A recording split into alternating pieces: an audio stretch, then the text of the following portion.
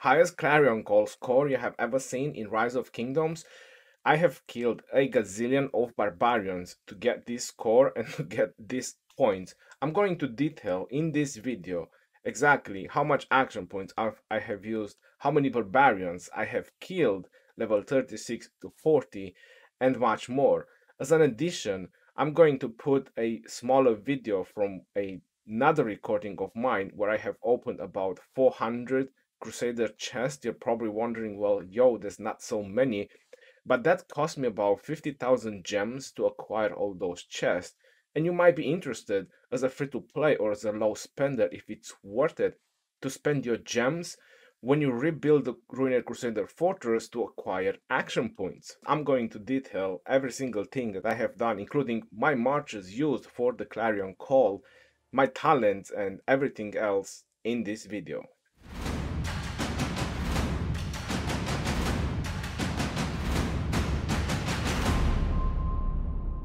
Hello everyone and welcome back to another Rise of Kingdom video. My name is Legend Ronnie and today I have a very nice surprise for you all.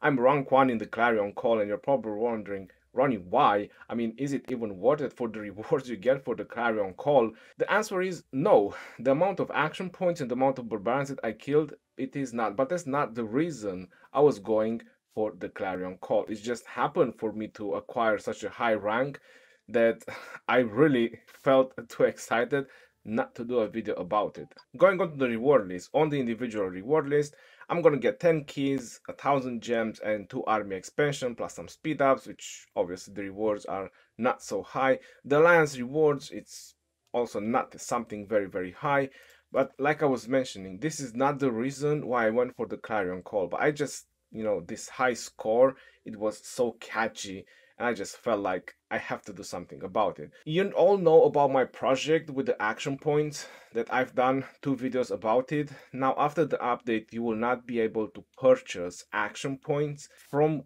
your action points bar when you want to replenish action points, only when you're out of action points. So right now I'm still not out of action points because this video is recorded before the update. And because of that, all that project kind of went down the shizzle.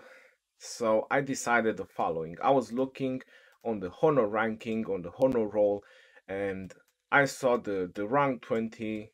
I was saying like, hey, I've done a little bit of math in my head, looking left and right, and I was like, I can do this. I can get one of the skin. So I started smashing barbarians with 5 marches non-stop, going ham, grinding honor like crazy because I said I can do this. I can get in the top 20. Now I'm not so sure that I can still get in the top 20, but I already went down this road. I still have a lot of coins to spend, Solana coins, which I haven't spent them. I want them to be spent once I'm run out of action points, and I will see if that will be enough to get in the top 20 or not. The event is going to end in a couple of days. My action points is also running low, so I will see if I'll manage to get a skin. Probably I'll do a video. If not, the worst thing that happened, I just got a bunch of speed ups and a bunch of resources. Like you've seen in the previous video, so I pretty much made about 67,000 gems, a lot of resources, and a bunch of speed up. This 5 minutes, 1 minute are just from this KVK, which in the end is still worth it killing all these barbarians. But now going back to the Clarion Call, because I mentioned at the beginning that I'm gonna post on how many barbarians it can kill and how much action points it cost. I'll make sure to post it on the screen after the recording when I'm going to edit, between 1200 to 1300 barbarians. Now if you want to know how I know a roughly number on the barbarians, is because I killed 99%, just 36 to 40, and it cost 150 points. You do this times 5 because I always kill with 5 marches, and that's 750 points. Now 750 points times 1000, that's 750k points. 200 times 750, that's 150k. So there you have your 900k points that I have right here on my barbarians. In terms of action points, let's say if it was a 1200 barbarians, you do that times 5 and that will bring you to about 6,000, and then you do that times 30 and that will bring you to about 180,000 action points. Is that easy? Probably not, but hey, I just found it easy. I'll make sure to post the exact numbers like I was mentioning on the screen. Now I need to talk about my army composition and about my 5 marches on killing these barbarians. And I'm pretty sure you all have questions like, why these marches? First of all, Belisarius and Frederick is because of the troops capacity. Belisarius is always fast and he needs extra healing and extra troops capacity. I used a 25% army expansion and you're noticing that it's gone, meaning that my marches are out for more than 4 hours. So I'm just gonna kill a random barbarian that I have over here on the left so I can show you approximately how many kills in a row my marches have done. And if I'm correct, they should be around the 300 mark that they have reached. I used a 5% attack boost as well, which has been used for about 5 hours. And this is just today, right? Because the Clarion call started yesterday, so I killed yesterday as well. Alright, so around 300. And you notice all the green marks on all my marches. That's just healing after they got killed. So the composition of the marches was chosen for the healing purposes. Minamoto with double C was chosen for the damage, but also healing. Belisarius and Frederick, you're noticing that it's pretty much the same amount of troops even after I kill the barbarian. Lohar and Genghis for the damage purpose because it's cost low rage and they're also fast. I was also expecting Lohar to be first. You can put any cavalry or the cavalry commander if you want a second Saladin, if you want something more tanky. Boudica and Pelagius, again, they super healing combo. They never run out of troops.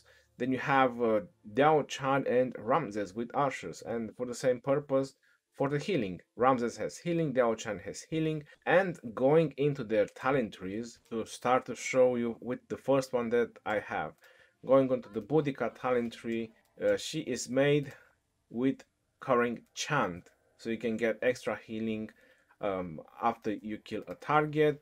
After that, going into Belisarius. Belisarius talent tree is the same with the current chant, and after that, some mobility that I could get here and there from the cav and so on. Going further down is Diao Chan, which I done the same talent tree with current chant and hasty departure. If she is slowing down, it's very easy with Diao Chan. You just go from tile to tile.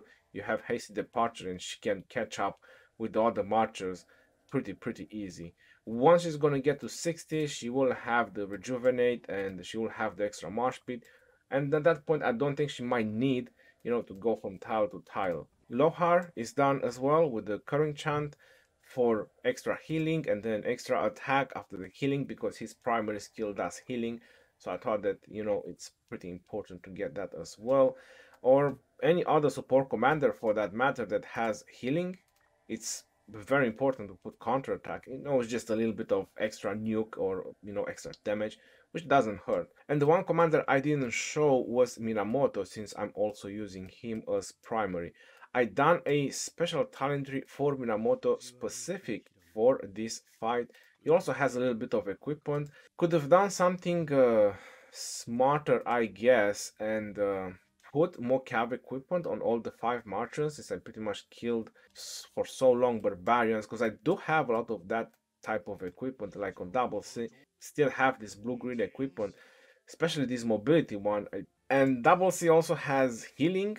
Minamoto with his talents also has healing because I went with the full peacekeeping and then the rest of the part on the skill so he can do some damage. So that's why my marches never die. My 5 immortal marches, as much as I keep killing barbarians, they just don't run out of troops. They sustain even if you don't use an army expansion, but I just found it easier with the 25 army expansion, especially if you plan to kill barbarians for this long. If you plan to chain for this long, like I'm on 300 barbarians and my marches are nearly intact. And I've done Mighty Force as a 3 points because I was like, you know what, this can also be used on rallying.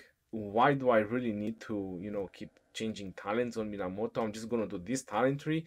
I'm gonna use this for killing barbs and I'm gonna use this for force as well. He will do it. He will just do fine for now. So this is also my 5 immortal marches on killing barbarians. One of the questions you probably want answer to is why doing the final update now? I'm still 30 days in. There's still plenty of time to spend gems, to spend action points, right? Like, why is the final update? The reason is I'm got pretty far in the honor roll, and to be honest, I want to give it a shot to a design. It's about 500,000 points that you need for one of the ranks in the highest ranks. I'm 300,000 away, and looking at my action points that I have right now in my inventory over here, it's around 300,000 action points that I have. So I'm pretty sure that I can get, or at least I can have a very good shot of getting one of the legendary designs. I've done a picture over here what I have spent. 700 gems a day for 30 days, normal generation of action points, 15,000 action points battles for race against time event. And what have I received? An approximate of 90 days of speed ups. I got my gems back and I got 217,000 honor. Now if you want to put all that together, for me, for myself, that is highly worth it. Even if I would have get 21,000 gems, it would have still worth it because I made a gazillion of speed ups. 90 days of speed ups that I have made over there. As an addition or an extra to this video, since I'm going to use those action points, I've done the math. I noticed it's like 290,000 action points, so my apologies, but I just made it around like 300,000. I have 418 trader supply chests, and I got 320 level 1 treasure of cave. So I'm gonna go ahead and use these chests and add them in this video. This is 320 treasure cave. There you go, 3,300 action points. I mean, who wouldn't want that? VIP points, a bunch of the VIP points, and gems. So this is an addition because there you go, I just got gems in this, so I don't want that to interfere with the amount of gems that I have showed already. If you haven't done your caves, make sure you do your caves. They are highly worth it. I mean, this is all free stuff that I got over here. And all these maps, they don't work into Heroic Anthem, so I'm going to use them. Oh no, I cannot go. I have to go back to the original kingdom to use them. That's crazy. Right, and now is the 480 Crusader supply chest, which I'm going to get even more action points. So let's see how much I'm going to get from this. Any other chests don't give action points, so I'm not going to use them. 418. I'm very positive already. That's 26,000 action points, a gold key, research speed ups, gems over there, very nice.